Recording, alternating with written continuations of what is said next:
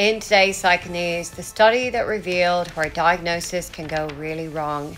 I'm psychologist Dr Becky, and today I'm talking about one of the most uncomfortable experiments in psychology. In the 1970s, a group of completely mentally healthy people did something bold.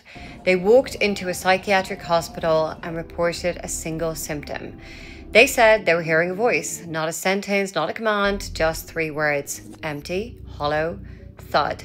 That was it. No delusions, no distress, no history. And they were admitted. Once inside, they behaved entirely normally. They ate, chatted, followed routines, and repeatedly told staff they felt fine. They also reported that the voice had completely stopped.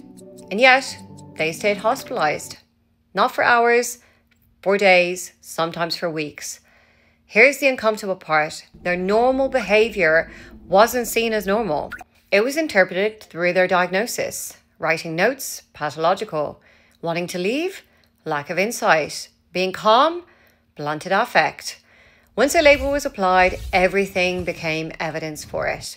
And this wasn't about cruel or incompetent clinicians. It was about what happens when a diagnosis is formed before understanding. Because here's the thing that psychology rarely says out loud. A diagnosis can fail at the very moment it's given. Once named, it begins to organize reality around itself. It recruits evidence, it analyzes meaning, it turns coincidence into confirmation. Behavior stops being just behavior. Calm becomes detachment, distress becomes pathology, resistance becomes lack of insight. And once the story explains everything, nothing is allowed to contradict it.